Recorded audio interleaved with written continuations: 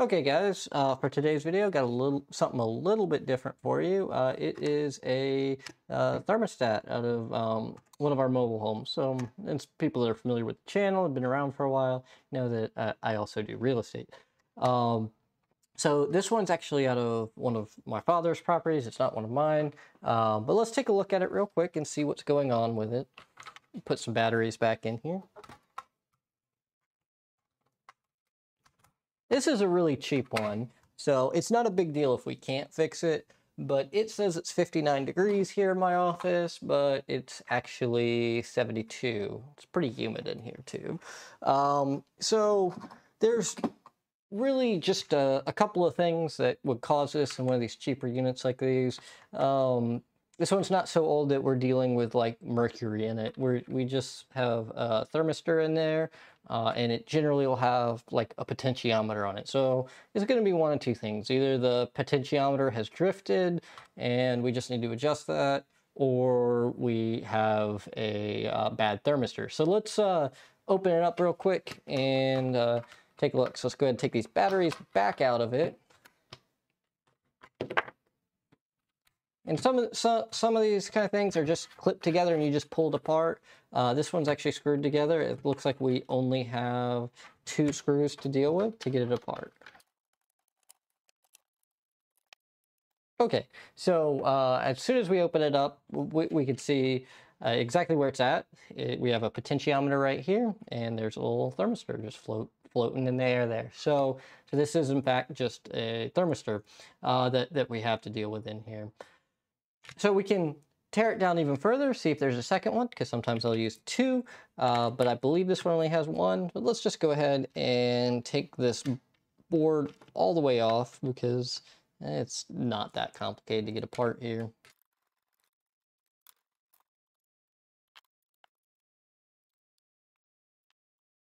Okay, and there's a view of the front end. So it looks like that's what we have on the front. There's just a couple of switches, buttons, and some caps that look like, yep, they're on the input rail here. So just comes straight up, 3.3 volts, goes to the to these caps right here. It's a 10 volt, 470 UF electrolytic cap. Okay, so let me zoom in because you can see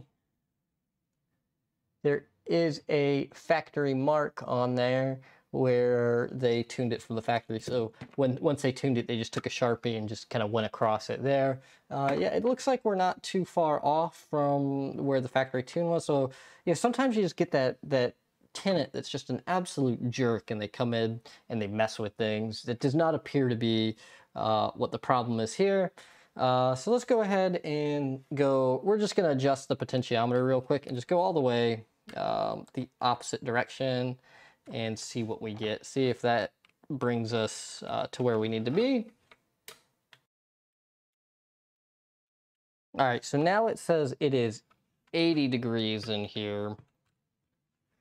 Wow, we're actually dealing with 72. So yeah, it looks like it's just the potentiometer and probably not a bad thermistor. So let's just adjust this. Let's keep adjusting it until we get the right temperature. So we'll just do that.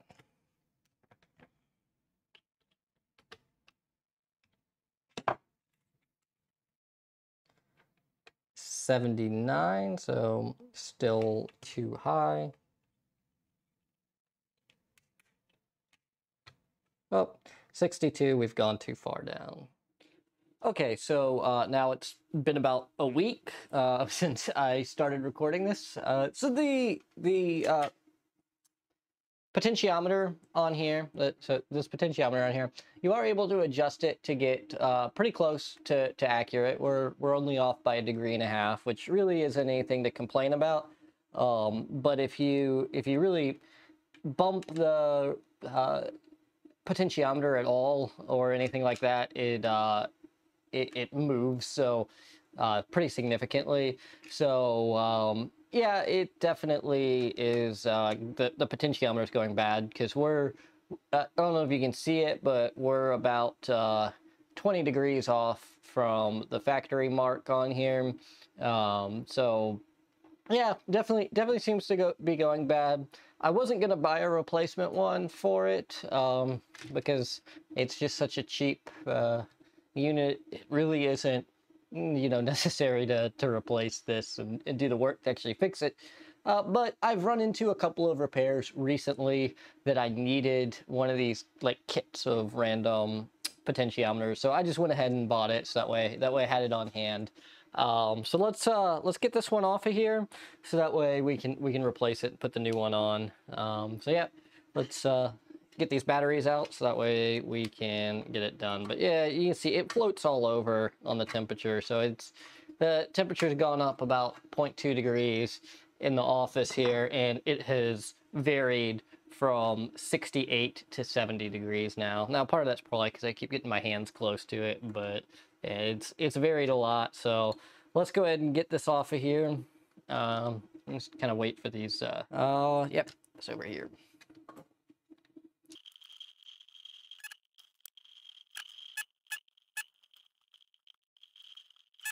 Okay, well, I got the potentiometer off, but it fell into the void of forever gone on the floor. So it'll turn up here in 6 months when I sweep the floor or something. So, oh well, that's gone. Yeah, I really can't stand when when the little kids on the factory line that produce things bend the legs down.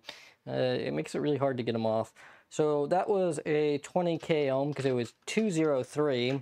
So this should be, yep. By the way, I really don't like the way they print these. So it's, here we go, let's see if it'll focus.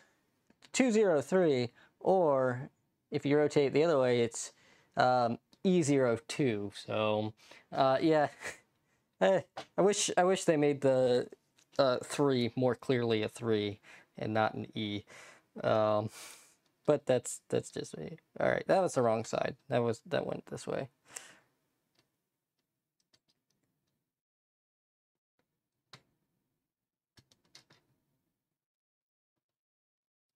All right. It's been just one down, so that way we can solder the other two, and then we'll bend it back up right. All right. So, yep, just gonna solder these two down.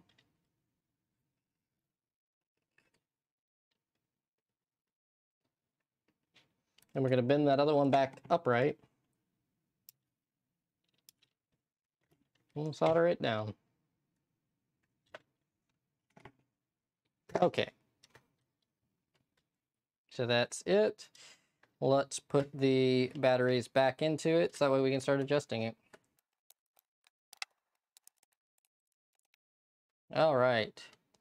Definitely got it a little high there.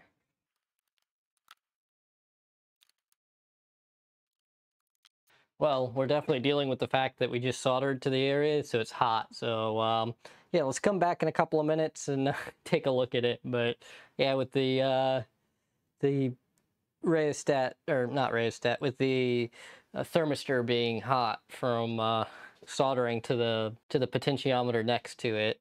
Okay, so I stuck the circuit board in front of a fan for about 2 or 3 minutes. We're down, so yeah, it should. Like I said, pretty sure it was set low since it was reading pretty close to correct, even though I knew the whole circuit board was hot. So let's adjust that a little bit, and we'll just keep adjusting it until we get to 70 degrees. There is a delay in between each adjustment and it registering on the screen. So don't worry when you like adjust, and then it's just like the anti-slosh on a gas tank for an instrument cluster or something.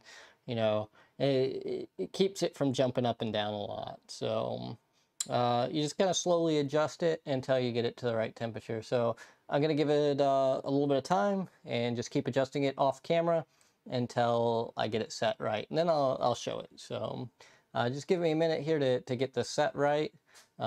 Just gotta, because it takes time, and I don't think y'all really want to just sit there and wait as I keep doing small adjustments to it. Okay, so I got it tuned in. We are 70.4 on here, 70 because this one doesn't do a decimal on there. Probably should go up to 71, go down to 69, and then go in between on that, but it's accurate enough. It's within a degree.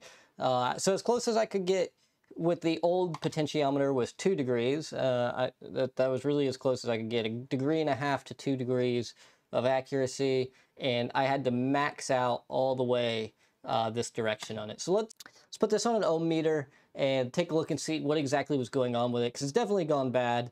And we'll just see what exactly we get out of it. But yeah, that's it for this. Let's get this put back together, and then we'll test that out on the on the ohm meter.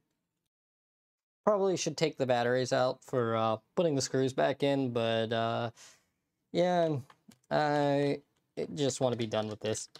So I'm just gonna put these on, and hopefully I don't drop one and kill the whole circuit.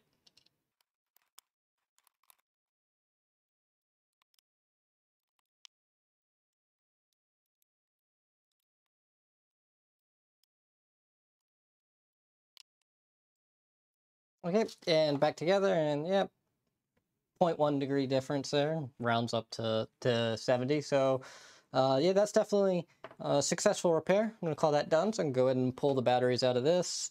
And I only repaired this because I had already tested it beforehand, where I made sure everything else worked. So, you know, it was reading, it was like 60 degrees in the trailer that I pulled it out of, and it was reading like 46 degrees. So I turned cool on and set it to 46 degrees, and it kicked on, and then did heat, set it to above it, and there you go, it kicked on. You could hear the relay kick, and the AC did kick on because it was in the unit. So yeah, definitely it's a working AC thermostat. You know, obviously this is a cheap thermostat, so had there been anything majorly wrong with it, wouldn't have been economically viable to repair it. But this one, it was a very simple repair. I bought the whole kit of different potentiometers here, assorted values, for $7. So yeah, this repair cost me all of $7 to get this back up and completely accurate. So happy with the way that repair went. I already needed one of these kits because sometimes amplifiers have little tuning pots on them, and they'll get out of range too.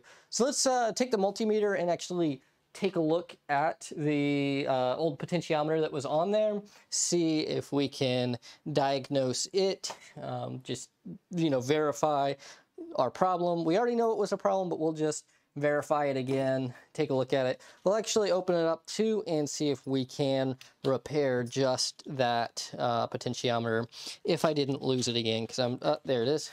I'm not seeing it. So let's test it, and then we'll take it apart and see if we can clean it and put it back together. These small ones are pretty hard to get back together, so it probably will not be a successful repair of putting it back together. All right, so got the multimeter out. Let's put it in the ohm range, and I couldn't find my other one, the red. Okay, got it propped up so there's no glare. So yeah, we got it hooked up to the potentiometer, and we get 56 k ohms right now, roughly, kind of drifting around here. Go through it here. We go down to 45, and then we get a lot of open circuit throughout too.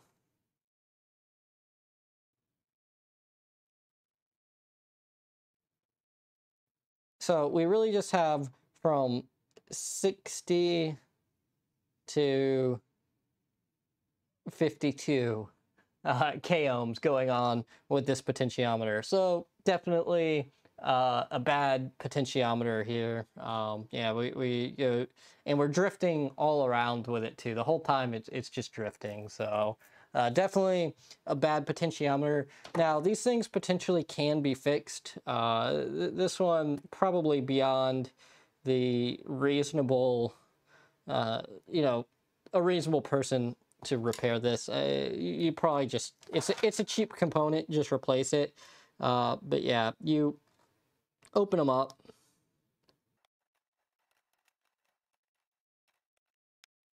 So then once you get it open, you have the little wiper there. It's generally just got some corrosion on it. And then you have this, it's going to be like a carbon film on it. The way you clean them up is then you take like some deoxit, clean it and put it back together. Let's try that and just see if we get a working potentiometer out of it once we're done. I would not reuse this one. Just again, they're such a cheap part. You should just replace them when they're like this. But sometimes you get into like amplifiers and soundboards and whatever, and they have like really expensive trim pots and stuff in them. And those generally are worth cleaning up and trying to fix. So they actually make deoxit makes a different cleaner for potentiometers specifically. I don't have any of it, but yeah, and mine's deoxid, not deoxit. So then you get back on there. It's pretty easy to tell which way is the correct way to go back on, just because of the ground over here. Let's bend that back out a little bit.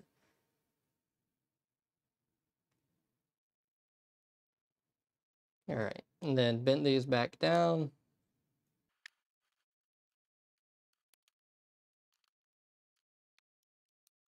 All right, got it reasonably in place. Really should put it in like a vise. I don't have one anymore, so I don't actually have a vise anymore. So let's go ahead and see if we got it on there good, and just give it another test run. We'll be throwing this out as soon as I'm done anyway, so it doesn't really matter. Just worth showing that potentiometers can be, you know, cleaned up and repaired.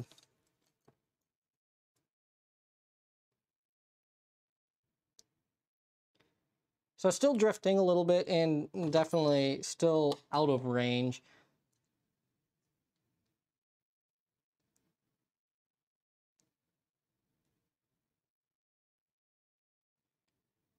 But we're getting closer to the actual 20K that we wanted. But still, now we're back up to 40.